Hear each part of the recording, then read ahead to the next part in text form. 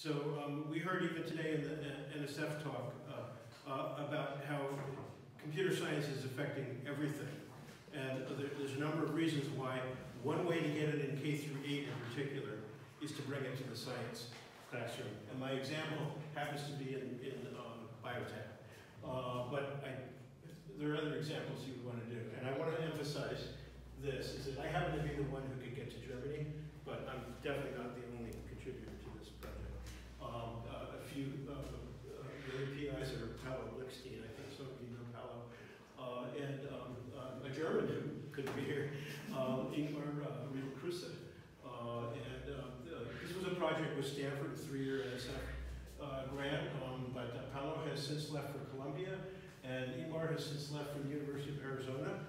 So in terms of the local group, I'm kind of it, but we have a number of people on our team, and part of what we're doing is we're trying to start to work with community colleges.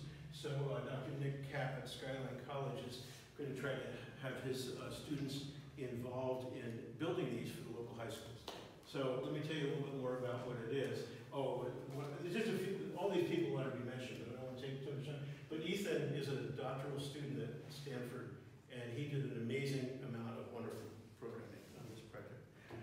Okay, so what is it? Okay, so it's a prototype, inexpensive robot that's way too fragile to put on an airplane to Germany, which is why I'm going to use videos instead. The current version uses Arduino Mega, and I'll talk a little bit about why it's not just a regular Arduino. It's based on Snap, and an important part of the talk is to understand why Snap was absolutely the right choice for this. For those of you who don't have a biotech background, that's part of a 96 well plate that got cut off. They're 8 by 12 wells where you can put little drops of liquid to do experiments. This is a very, very cheap syringe that you can buy at the drugstore, right? And we usually put a tip on it for doing pipetting. And these are called cuvettes with different colored liquids and they're little plastic things. And I think they're probably in the other room. You don't need to get them. We're not going to. In the workshop version of the talk, we wanted people to actually try pipetting themselves to see what's involved, how hard it is. When we work with actual students, we always have them do that first. When they do their example, we have them actually write down the steps of a simple example. And then when they get to Snap, they actually follow the steps. That's how they get started with, and for many, the first time ever programming in anything is, okay, so how basically I played Turtle, how did I do it? So that's the idea. Okay, so it's cuvettes, a well plate, obviously motors and sensors. Everything is open source. Everything is available. We're looking for partners who are brave enough to try to build one of these, and we want to emphasize that we're not saying it's easy yet. If we had, this is the last of our 3 years from NSF, but if we had more money, which we're looking for, one of the main emphases would be making it more easy to build in a makerspace by less skilled people. Snap's the front end, and all the material, it's laser cut plastic for the most part. There's a tiny bit of 3D printing, and all the designs are in, what do you call it, Onshape, and all the software is in GitHub. So this is all stuff that you can look at and play with and improve. And so here's the basic issue. In the United States, it's really, really hard to bring computer science to K-8. And you've heard the reasons at a couple of other talks. The teachers aren't prepared. The schedules are completely inflexible. Why? Because they're going to have a standardized test on math and a standardized test on English, and there is no time for anything else, right? Not music, not phys ed, certainly not computer science. And it's all about the test, right? So that's why we need this. One thing is that you can bring computer science into the science classroom more easily than others.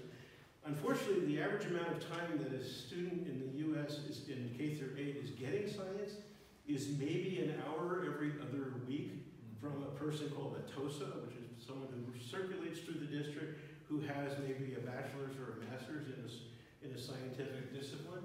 But because they're not part of that intensive, standardized, high-stakes program, they're more open to innovation than, say, the math class. I mean, many of us want to bring this into math class and music, and I think reaching kids where they are is really, really important. But at least the science teacher's open to it. And one thing we've learned, going back to the days of Logo, if the teacher is not on board, it doesn't happen. You can't force it down their throat. They have to be excited, right? So science teachers tend to be. And of course, the main reason why this is good is you can't think about thinking without thinking about something. And that's me learning that from Seymour. So, okay. All right, so more specific reasons for doing it: project-based, inquiry-driven, it's cost-effective, or at least it can be cost-effective. The parts cost to build this is about $150. We would like to get it down, but on the other hand, to make it more accurate and so on, we may have to actually go up a little. But that's less than the cost of a Lego kit. All right, I'll talk a little bit about Lego kits shortly, because that was another option for doing it. It's about computational thinking and robotics. It's authentic context, and it's not just building games or building vehicles. Okay, students experience how having better technology, it's sort of like the telescope story. Computer science is not about computers, and astronomy is not about telescopes, but seeing how better telescopes led to better astronomy. That's the analogy here, okay? And then the reality. We've worked, for example, with a high school that has a biotech institute, and their students go off to Genentech during the summer to do internships. When they come back from the internship, the report says, really good lab skills, really good understanding of the basic science that we expect them to have, but why can't they program the robots? That's the way it's done now. So, all right, so now this would have been a hands-on activity in a longer workshop to basically, okay, how do I actually put 0.1 milliliters of a liquid in each of 96, wells on a plate, and then measure the color when I add another liquid to it, and so on. So, and these are the kind of questions that students actually ask. Well, is it the same color? Did the color change? How many milliliters or tenths of milliliters do I need to put in for the color to change? And would it be more fun if a robot did this tedious task, which takes a long time? Okay, so in middle school, one of the things that happens right away, the girls notice that they can use the colors and they can make art. The boys maybe not so much, but just doing color with it is fun. But what is actually in the curriculum for science in middle school in the United States, in most states, and as you know, it differs from state to state, measurement and precision, repeating things but with variations. One is the relationship between density and layering of liquids, and the kids really enjoy being able to get the robot to make essentially a colored layer thing. Color theory. The most recent one that we did that went really well was at the beginning of the summer, and a lot of the kids were interested in learning, getting to go swimming. And so we brought pool samples in, and we had to measure the pH using the robot and show whether their measurement was replicable, and so on. That was very, very well received. Okay, high school, it gets a little bit more complex. The high school is a few blocks from my house. Every ninth grader does an experiment at the beginning of biology, which is, one of the ways of meeting what are called the UC requirements. Those of you from the US are probably very familiar with those. Is they take biology in ninth grade. And what they do in there is one of the things is they have to estimate the impact of the salinity of water on krill. And krill is basically whale food, right? Very small organisms, but they're big enough to count, right? So they make different cuvettes with different amounts of salinity, and starting out with the same amount of krill in each one. And over time, they're counting to see how it goes down. And of course, what they're learning about is the impact of climate change, which a ninth grader can understand, but somehow, a lot of grown-ups can't. So hopefully these ninth graders will eventually be in Congress. Okay, so like in 10th grade, especially for example in something like this Biotech Institute at our local high school, well, they all learn to do what's called a serial dilution. That's making a progressively less concentrated version of something. But in particular, they learn a laboratory procedure called an ELISA. And the example that we have involves horseradish peroxidase. The students learn to do this. It's very, very tedious. They have to use multiple well plates to do it well, and they have to be able to basically show that they didn't they have to really do the experiment and show the results. Okay. And then the other thing is it can be used in Fab Lab kinds of activities, although we do have to make it a little easier to build than it is currently. Okay. I'll skip that. That's the example of the curriculum that's actually used in our local high school on the ELISA procedure. Okay, so this goes back to actually before this NSF grant. Someone named Lukas Gerber, I believe also a German, tried building them out of Legos at first and worked with Ingmar, so that's how that got passed along. And so I have a video showing an early 3-axis version, and with some luck I can get to it or not. Well, I can try getting to it this way and see if it works. Okay, yes, please do it. No, it won't do it. Of course not. So let's do it this way. Here we go. All right, so here is the 3-axis one. Okay, so this is the robot made out of Legos, and what you do is you actually super glue the syringe to a Lego part, and then that allows you to add it into the rest of your Lego kit. This particular model can be made with one Lego kit. That was something that was promised to NSF, that we could do that with, you know, with one Lego kit, not more. But that's still a $375 worth of parts situation, and the school doesn't really want to have, you know, for all the other classes that want to use Lego kits, to have this be set up permanently, even though it took many hours to put together. Now, we've done projects where, for example, the pipetter mechanism alone is built by middle school students, and they really enjoy doing that, and they can do that in a couple of hours. So, but to build the whole robot would take all the time building the robot and no time using it or programming. So, so that's the idea of that. Okay, now I want to go to the next one. Let's see. Okay, so this was the most elaborate version of this with the Lego approach, and that is it says 2D, but it's actually 4D. It was a funny way of counting there. So as you can see, you can have, you know, beakers, and you can have well plates, and you can have lots of different things.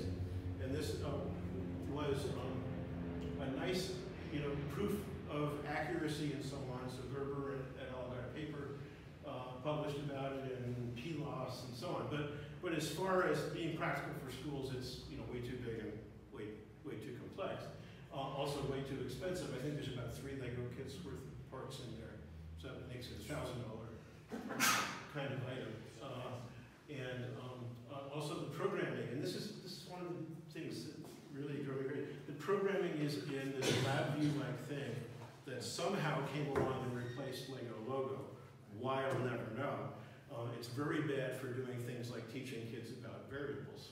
You know, so we don't like math. That's the answer. We could go on, right? Okay.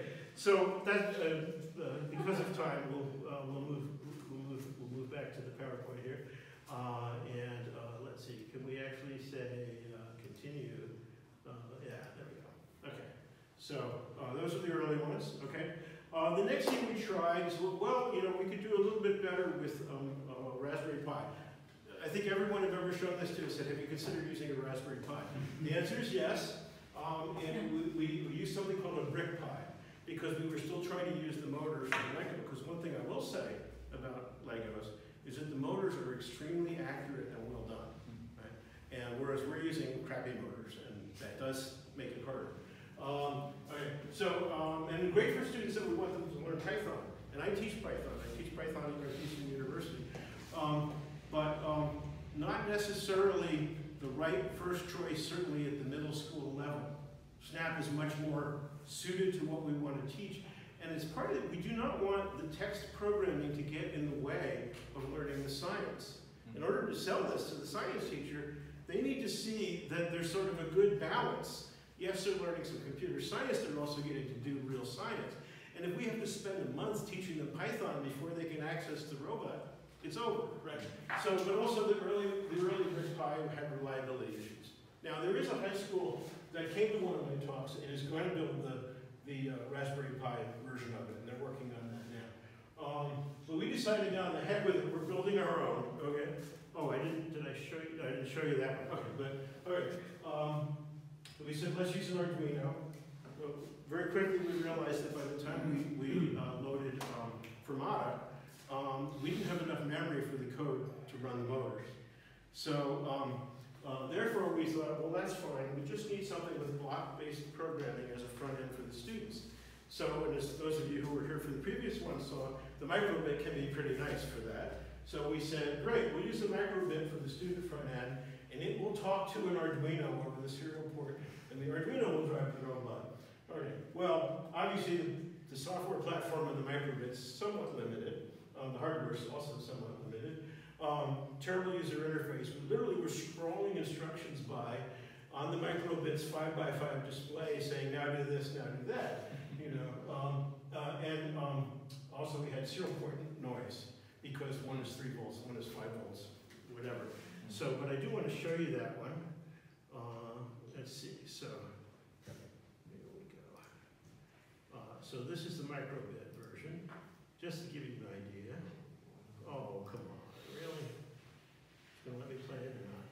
Yeah, there we go. Okay, so it'd be nice if I can make it even bigger. Yeah, lovely.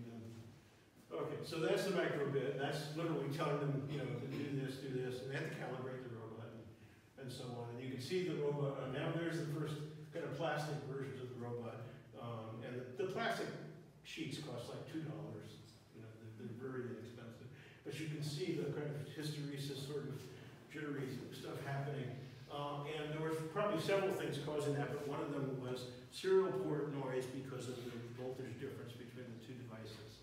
So, then we're going, okay, so how do we get this to something reasonable? And we had this wonderful graduate student, Ethan. He said, well, what if I could put a subset of Fermata and still get Snap to work? Which, by the way, we should share that with everybody probably. And we still couldn't quite do it, but we said, well, there's this new thing called the Mega, the Arduino Mega. If we use the Arduino Mega and we do a subset of Fermata, we could fit it all on one thing. So that's where we go next. And let me see if I can jump right to that. Okay, yeah, here we go. And,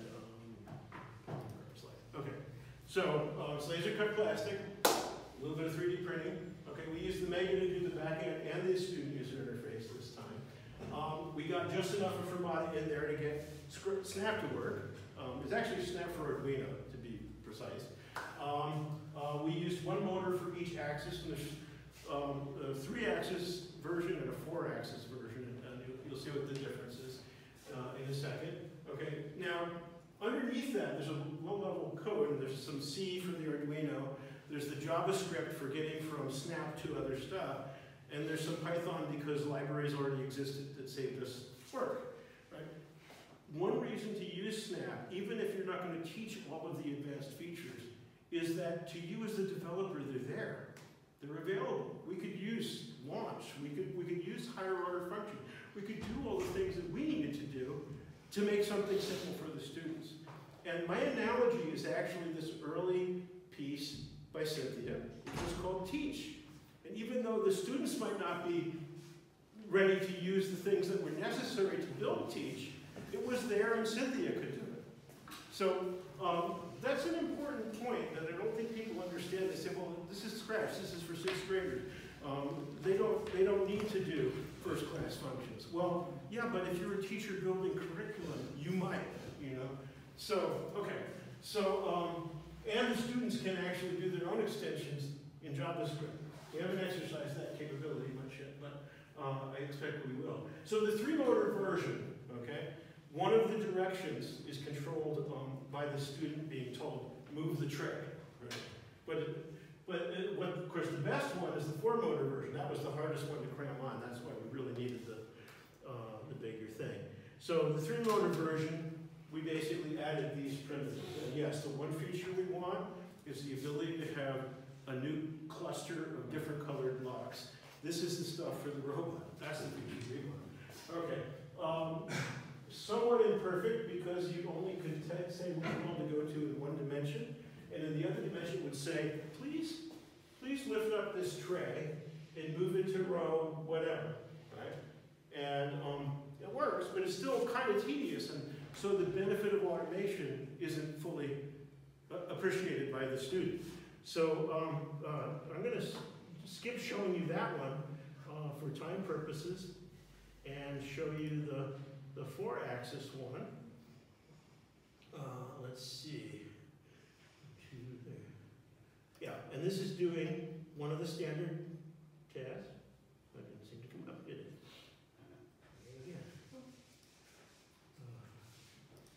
There we go. All right. So this is the main model that we're working with now. We have a modest number of these, so we can conduct small user studies, but not big ones.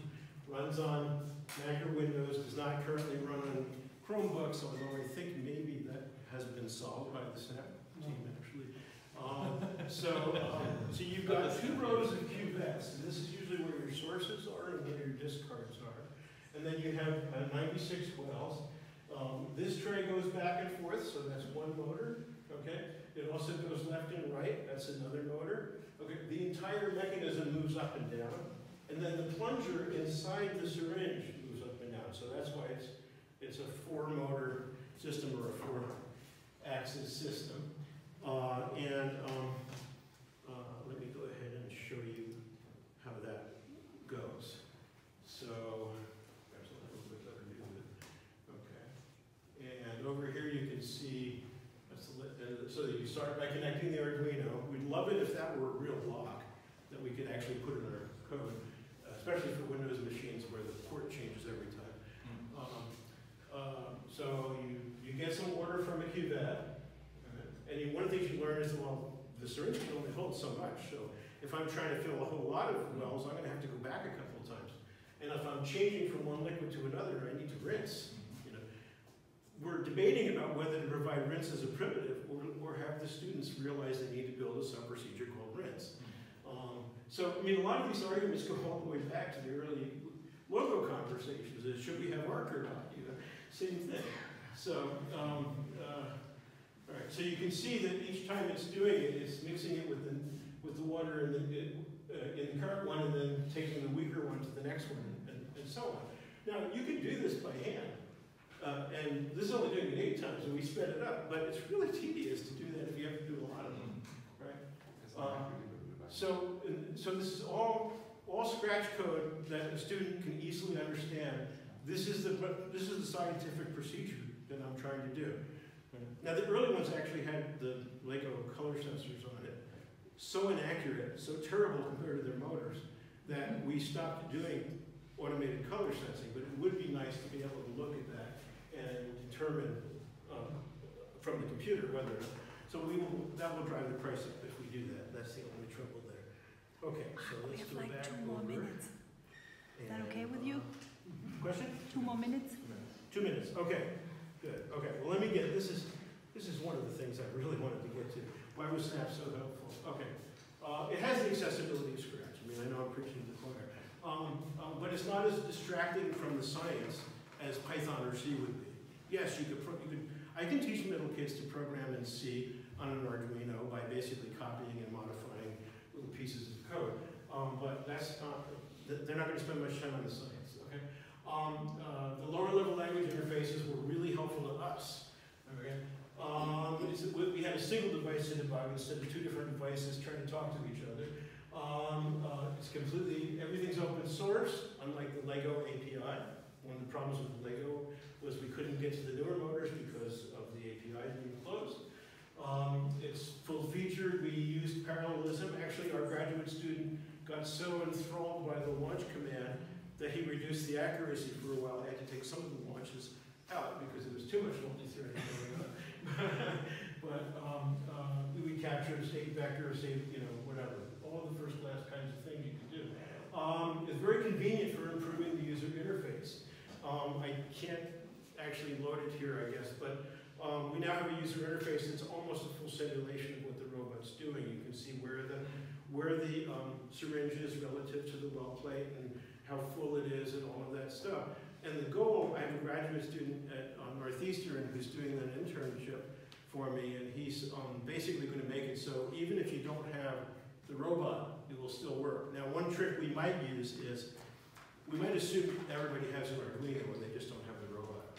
And even though that's $35, because it makes programming the simulation much, much simpler. There's a million places in our code where it says if Arduino is connected, you know, so there's that. And we're able to teach mainstream computer science. Instead of this sort of data flow programming, we can teach about functions and procedures and variables. And, you know, so we love the computer science benefit of it. Okay, obviously we're not going to do the activity, but in the longer workshop, you could have actually programmed that. So there's a lot of questions that come to mind. Right? Does it matter what grade, as far as this is more useful for middle school or for high school? Is it more? Here's the null hypothesis is I've taken time away from the science, so therefore the science performance might go down. Okay, but actually because you're getting, first of all, you're getting a gain in terms of the speed that it can do it, right? But the other thing is the engagement's going up. So our claim is no, actually you're going to get some computer science learned and more science learned, you know, and we do think there's an effect on inclusiveness, and I'll give you an example of that in my last 30 seconds, probably. And is it robust enough? I would say we've pretty much proven that it's robust enough for middle school and not yet robust enough for high school, because you have to have a lot of accuracy to do an ELIZA or something like that. And when teachers want to use it, so far the answer to that has been overwhelmingly, when can you come to our school? Here's a bunch of pilot studies we did. This is a really interesting one about inclusiveness. Krista McCullough's school, named after the astronaut. It's in Saratoga, which, for those of you who know the Bay Area, it's a lot of vice presidents from Apple's kids. But amazingly enough, we ran into situations where they had no, I mean, the kids that came had no prior exposure to either robotics or programming of any sort, even though, you know, their parents work for Apple. And usually it's both parents work for Apple in order to pay for the mortgage there. So we had a room and we had a total of about 30, 40 kids with another teacher. The other teacher was doing traditional Lego robotics with LabVIEW, with the object to build a vehicle that could, you know, move autonomously and maybe crash into other vehicles on purpose. Right? Or you could do liquid handling robot. And we talked to the girls and the boys what their interests were, and we let them choose. If it's student voice. And guess what? Every girl chose liquid handling robot. Every boy chose building the vehicles. Now, this is a small sample. We had, you know, I think 10 girls altogether, 8 to 10 girls, something like that. So you can't overgeneralize from this. But I interviewed them individually as to what was the difference? And they, well, it seems like this could help you do things like cure cancer. Okay? The boys are not mature enough to have that thought yet. The girls are at middle school. The girls mature faster, right? The boys are going, oh man, we can smash stuff together. This is great, you know. The girls are, wow, we could do something good for the world. Maybe this computer science thing isn't so bad, you know. So I think it's important, and obviously we need to do more studies. What surprised us, we also went to a school much less well endowed in terms of the parent community and, turned out they all had prior exposure to Python, but that's the one where we did the assets and bases, which was right before they were having that as their lesson in class anyway. And the teacher was like, yes, great. It's the first time they're excited about doing assets and bases. So we did high school studies. Because of time, will not go into that. And we have 2 high schools that are trying to build versions of it. We're not going to do group conversations.